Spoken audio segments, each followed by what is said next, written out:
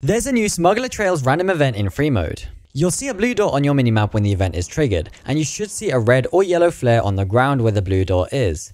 Go up to the flare, interact with it to pick it up, and then look for the next flare. An oppressor is a great choice for this mission, as you can gain a little bit of altitude to have a lot of vision, and when you spot the flare you can easily fly over to it. Just go near the flare, it'll disappear, and then look for the next flare. Keep doing this until you get to the 5th and final flare, which will have a smuggler cache next to it. Press right on the D-pad to collect this and you'll get your reward of $25,000 and 2,000 RP. There's 5 different spawns where this event can start. Here's a map thanks to GTA Web. For more details on this random event and tips on how to complete it easily, check out my guide on YouTube.